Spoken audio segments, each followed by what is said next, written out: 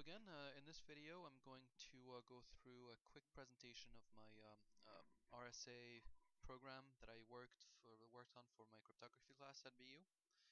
So I'm using C++ in code blocks. I liked code blocks. It was a multi-platform, and I was both using a Unix machine and a Windows machine.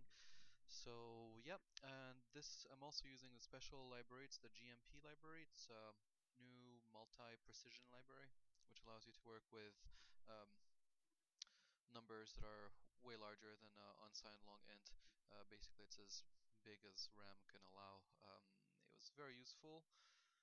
Let's do an example. So we had to build a scenario for RSA and Diffie-Hellman key exchange, but also break them.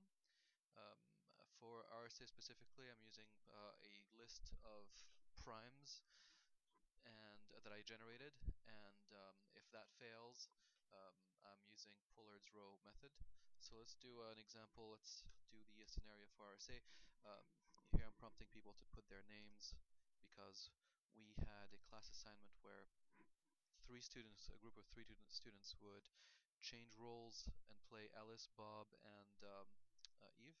Ali, that's okay, and that'll be me. So in order to exchange messages using RSA, we first have to build a private key, and that comes from the first step is finding two primes that we multiply together. And since 1236 was not prime, my program actually finds a prime. And let's see, and a Q value for Bob, which also needs to be prime. And actually, in practice, P and Q are not only prime, but they should be strong prime, which means that um, any number is a strong prime. Any number P is a strong prime if you have P minus 1 results in a large factorization, and so does P plus 1. P minus 1 and P plus 1.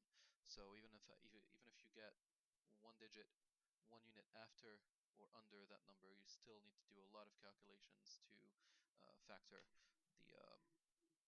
that number. Okay, and the message will be 1, 2, 3, 4, and this is the scenario. So Bob wants to send a message to Ali, and Nabil will crack. Okay, so there's a private and public key. There's a public key that's being shown publicly, and Ali posts that. Private key is kept secret. 1, 2, 3, 4 needs to be encrypted to be sent to Ali. It's encrypted to this. Ali has no problem decrypting, but at the same time I end up capturing the message and the public key, and I'm able to factor the secret N into P and Q. The entire RSA relies on the fact that this is a very resource intensive calculation when the numbers are very large.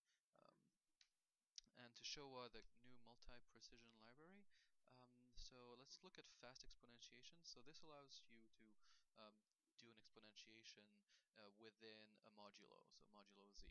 So what would b to the x modulo z be? So let's say if b is a super large number and x, which is the exponent, this is ginormous, and the z we will, so it'll be a number that's going to be smaller than this. And here we go. That's the solution. And yep, go GMP. Very useful library. What else did I do here? I have so I actually was able to do RSA with the 2048-bit key. This is just an example. It was actually hard coded. My friend sent me his public key, which he used the real RSA application and algorithm, and he used the professional version. I put that in my program, and that still was able to encrypt a message, which was 1, 2 2s, 3 3s, and 4 4s, and you can go on to 9. And gets decrypted. Yay, GMP. And that's about it for now. Thank you very much. I'm trying to make these relatively short.